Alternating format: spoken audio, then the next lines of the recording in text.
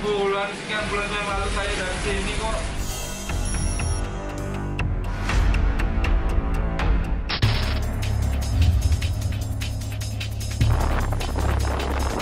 Sampainya di Jalan Soekarno-Hatta, kami mendapatkan laporan masyarakat diduga adanya peredaran obat daftar G di suatu tempat yang berkedok sebagai warung.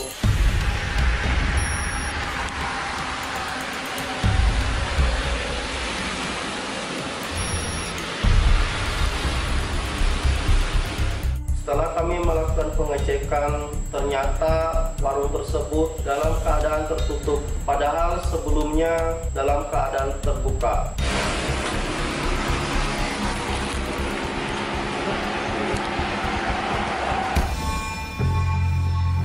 Kecurigaan kami menguat karena adanya bungkusan yang dicurigain bungkusan obat daftar G.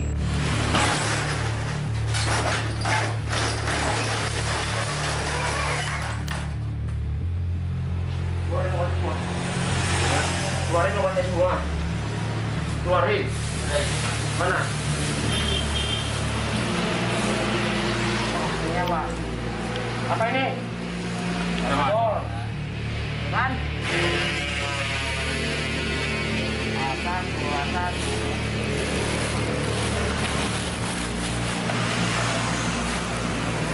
Sangat banyak.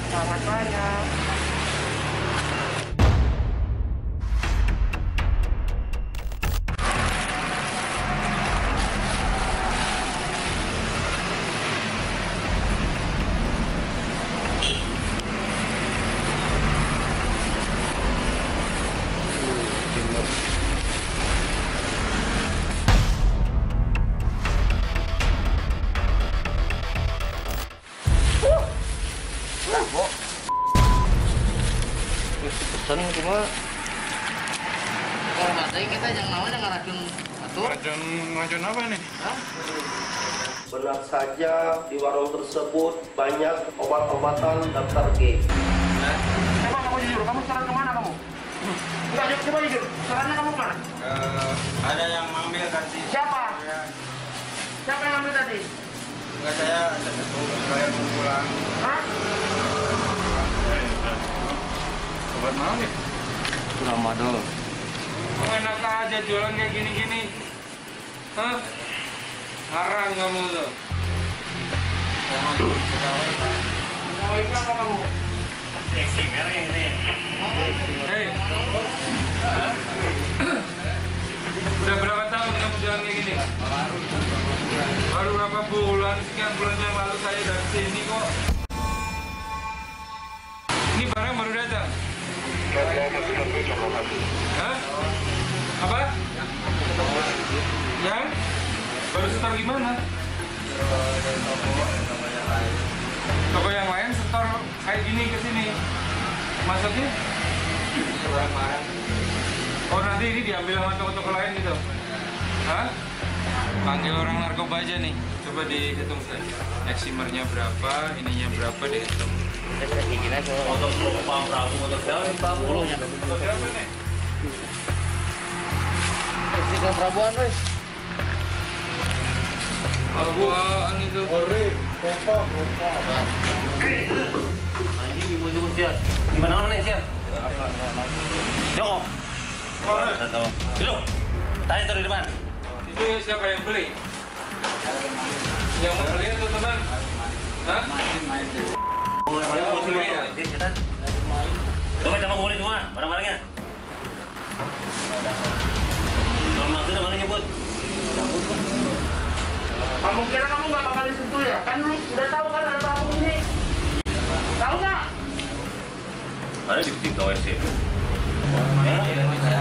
Main-main. Kami mendapatkan ada 2 orang yang mencurigakan di dalam toilet. Ternyata orang tersebut adalah pembeli dari obat-obatan tersebut. Jadi orang beli aja langsung dimakan di sini kayak begini. Ini. Nah, ini obatnya mana nih? Ini suruh tunjukin nih. Obat yang ini mana nih? Hei, obat ini mana nih? Hei, obat ini mana? Nih. Oh, nggak tahu tadi teman-teman. Ah, nggak mungkin mau belinya di sini kok. Ini tambah berapa ini? 8. Dan kami pun mengajak aparat setempat yaitu Pak RW untuk menyaksikan bahwa warung tersebut benar-benar menjual obat-obatan daftar G. Ini yang menghancurkan anak-anak muda kita, anak-anak kita ini kayak gini nih. Kemudian udah tambah lagi dari 3 sama 3 jadi 6. Berdasarkan Perwal nomor 1 tahun 2020 Buka. yang tidak mengikuti prokes. Sampai dimakan di sini. Tetap eksis Bapak Sumber Bandung 1. Makasih dah, selamat malam dah. Tuh. Nah, itu udah dimakan tuh. Si penyingkaran 1. Nah, ini yang masih utuh nih. Assalamualaikum Pak Bos, dilaporkan wilayah Penyingkaler, alhamdulillah sudah LP8 Hill, tahanan 7. Tapi Kang, kamu tahu ya kalau obat kayak gini itu bikin memabukkan. Kalau udah minum obat ini, udah ngaco kan anak itu. Yang peminumnya pasti udah ngaco kan? Ya, anak ya, buat kerja. Iya, kalau anak-anak muda itu, kalau minum obat ini ngaco kan? Ngaco nggak? Kalau kebanyakan iya.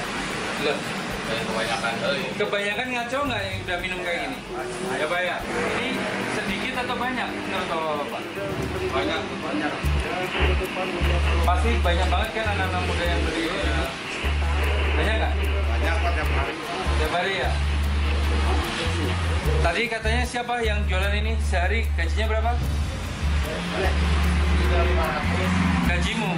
Bukan yang store Setor penjualan ini 1 juta? sehari. 1.500.000 minimal. Kamu udah minum obat? Kamu minum berapa banyak? 2 biji. Setiap hari kamu minum 2 biji? Ya. Kalau nggak minum kenapa? Enggak Pak, belum ketentuan di sana. Ya kalau belum kecanduan harus berhenti. Ya, Pak. Udah berapa lama kamu minum obat kayak gini? Seminggu 5 hari. Seminggu 5 hari. Seminggu 5 hari. Seminggu 5 hari kamu harus minum ini. Apa maksudnya Pak? Kamu sudah berapa lama minum obat-obat kayak gini? Udah minggu kemarin 5 hari lagi. 3 bulan ada?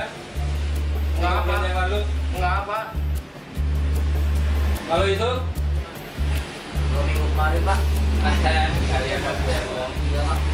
Dan kami pun menghubungi Sat Narkoba Polrestabes Bandung untuk membawa ketiga orang tersebut